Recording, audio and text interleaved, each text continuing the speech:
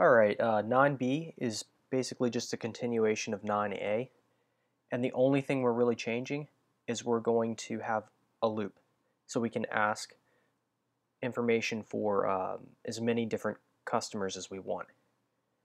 So we just will have a sentinel value, and we'll enter that when it asks for the account number in order to exit that loop. So I'll just kind of scroll up here real fast for that, and then we'll go over to the flow chart and start here.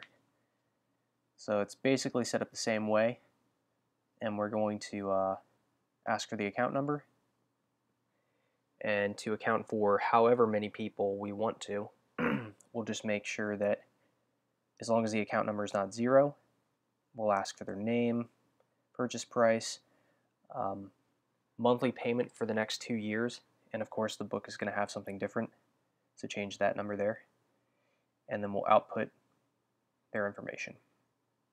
And we'll ask, of course, for the account number again so we can check for another person. And if you type in a 0, then we'll stop. So it's pretty much just like the other one, and we're just adding a loop. Let's see here if there's anything I need to point out. And I don't think there is. So the pseudocode just, follows the flowchart.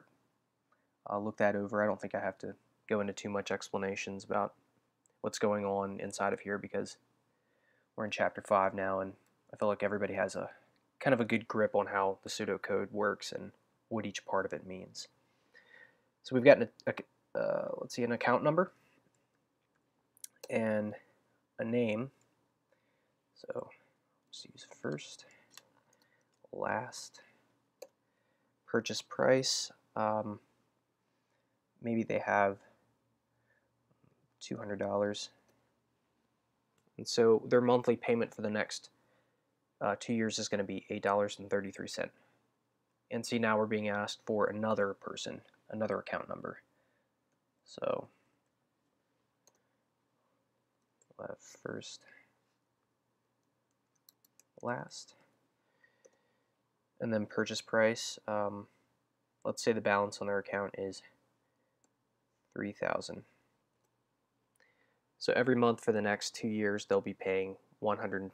And then sentinel value and program. It's really not that difficult. Again, just a continuation, and we're only really adding a while loop. So that's about it, and thanks for watching. I'll see you in the next video.